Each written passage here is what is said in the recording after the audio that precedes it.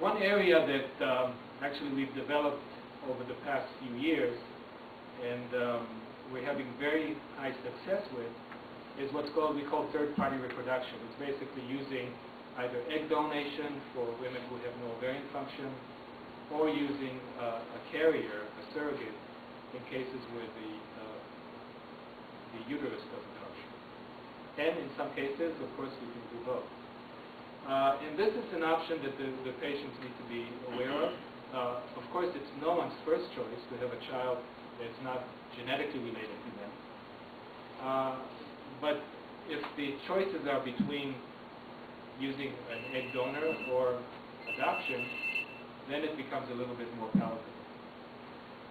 So in the case of an egg donor, the donor, the young woman, will actually get stimulated with a medication, and the eggs are retrieved and fertilized with the husband's sperm. And while all this is happening, the recipient will be primed with hormones, so her uterus becomes receptive at the right time. The success of these procedures is quite high. It's somewhere about 70% plus.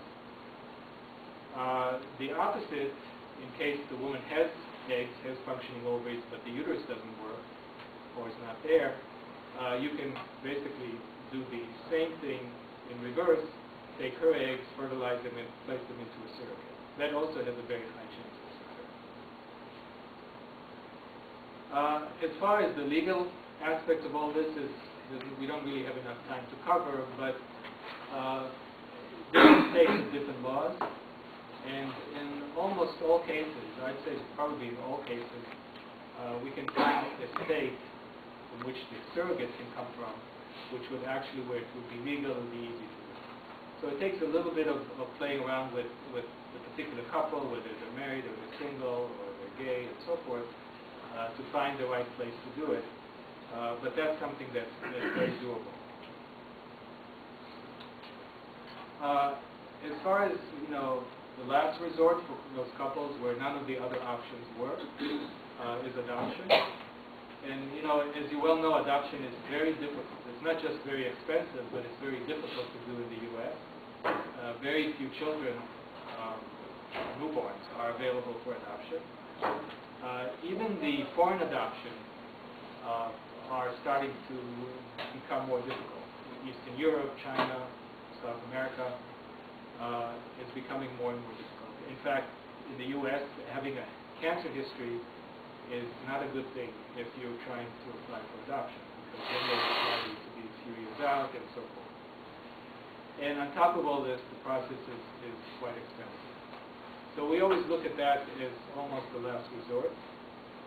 But clearly for many couples, it works very well. This is just to show that, China used to be, the easiest place to adopt from, and now they've changed, and basically they have age limitations and so forth. So it's become really, really difficult to adopt even abroad. The issue with children and fertility preservation is somewhat painful because we don't really have a whole lot to offer at this point. Both boys and girls, where their gonads actually aren't active yet, are not matured yet, there's very limited treatment that can be done. I mean, basically removing the ovary, removing the testicle, and freezing is theoretically is possible, but there's no data, no cases where it was successful. So basically, whatever's out there now for children is more experimental, under IRB approval and so forth, but there's unfortunately not much that we can offer for children. We listed here the resources. Fertile Hope is actually a very good organization. There's some brochures out there. They do a lot of education and support for patients. And of course, Lance Armstrong's foundation is also very active.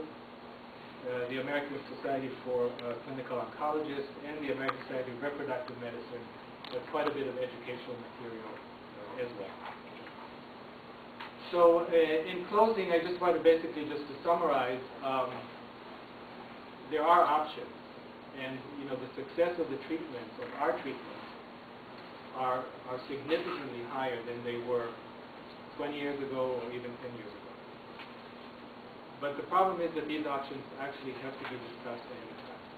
And in some cases there is not enough time, but whenever there is time, a serious discussion actually should take place. And when the treatment plan is put into place, this should be an integral part of the discussion. To emphasize the fact that there's more survivors and quality of life is becoming a real issue, I mean, with that in mind, I think the message should be that we should work as a team. So if there is a patient and there is a question, we're always here, and I'm more than happy, and we always, of course, with these people, we're very flexible as far as getting them in and talking to them and getting their procedures done as quickly as possible. Thank you for your attention, and also wanted to thank Schering-Plough for sponsoring.